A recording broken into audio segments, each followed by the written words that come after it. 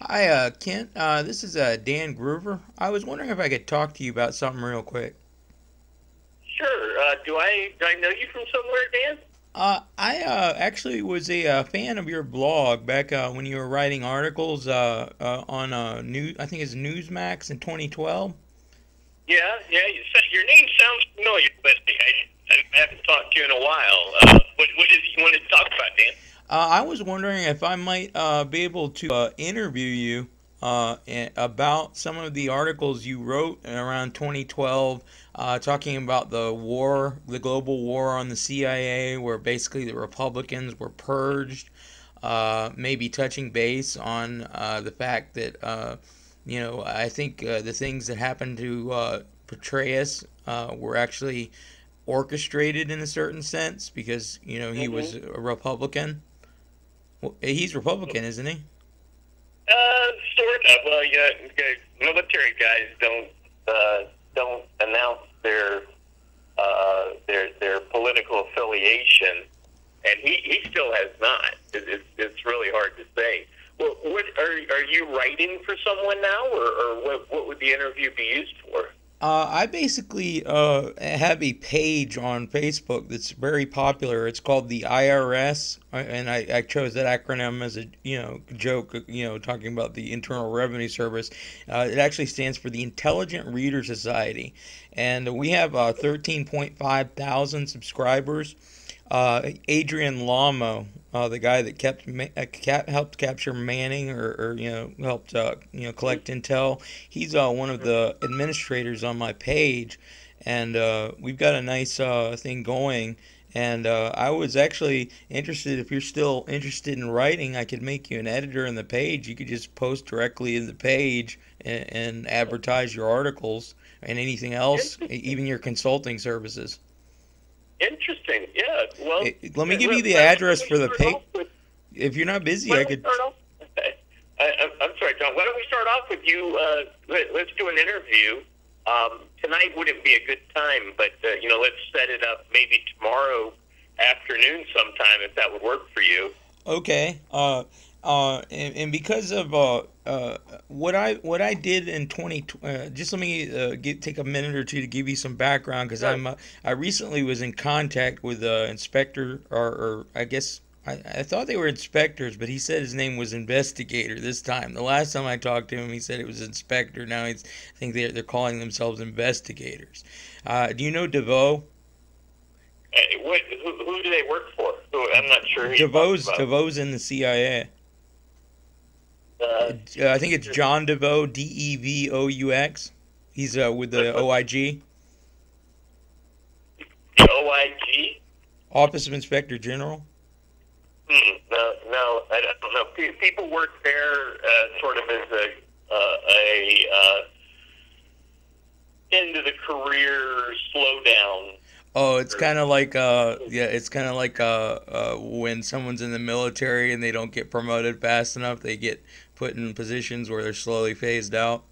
Exactly. Well, it's sort of a reward for Oh, it's like a cushy, easy know, job out. your kids are in college. You hang out for 3 or 4 years just before you retire. But this people rotate through there. So no, I don't know that name. But what's that about?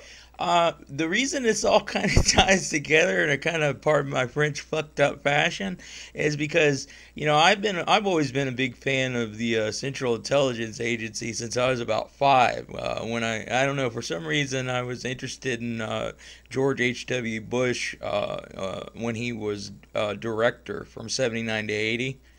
And I always had a respect for intelligence and the CIA.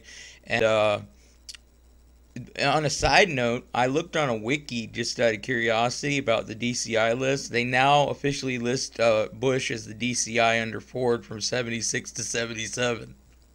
But Okay. yeah, that's kind of funny. But basically, I wrote a book in 2012 that was kind of at the time I was working. I was reading your stuff, but I was also very interested in the hacktivist movement of Anonymous, and then it kind of like converged into the whole debacle with Snowden, where he was playing Where's Waldo, and they were trying to catch him going to Hong Kong.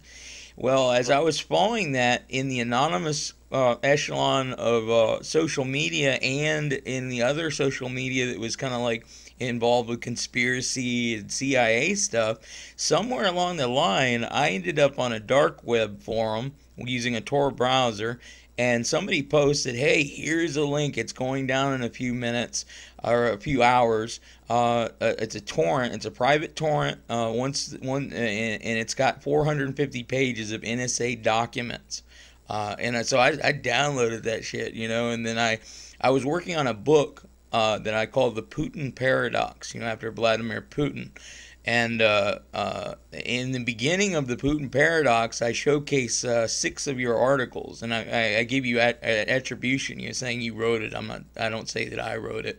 But at the end of the Putin Paradox, I really didn't have time to read 450 pages of NSA docs, and it was really technical crap about IT. And I did glance over it. It looked like it was talking about a new system that tied into the satellite trunks and was going to somehow tie together the NSA's PRISM phone monitoring with the Echelon camera recognition or something like that. Among other things, it was a whole bunch of documents, and I'm not really, versed in all the acronyms and stuff. So I stuck it in a PDF document. You got to the chase. This has been really complicated. Where does this all lead to? Oh, basically the reason it kind of comes full circle is because the document that's 1,000 pages long, called the Putin Paradox, begins with 6 of your articles, and it ends in an appendix with the NSA documents. And I forgot about it because I trimmed it down to 250 pages and ended up selling the trimmed down version with just my writings on Amazon. And then I recently dug it up out of my Gmail and noted that I forgot about the NSA document. So I talked to DeVoe, and he said that there is something significant in there.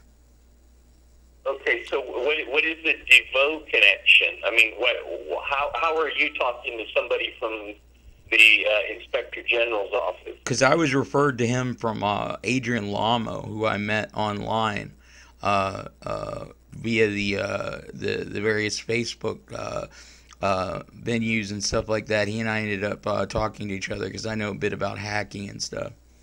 Okay. Well, it's so complicated. Why don't you send me an email with a link to the Facebook page? Yeah. Can I also include the PDF to the Putin Paradox that features your articles in the beginning and the NSA docs at the end? Okay, sure. Yeah, that sounds good. And then suggest a time that we can talk and give me an overview of what you want to talk about so I can be prepared. Yeah. Ready. I would basically. I'll write it in the email. Yeah, that's okay. Send me an email with those things I asked for, and then we'll take it from there. Okay, and that would be the email Kent at KentClizbe.com? Yes, sir, exactly. Okay, great. I appreciate your time, sir, and I thanks for talking with me. Yeah, I look forward to talking to you again. Take care. Thanks so much. Keep up the good work. All right, bye-bye.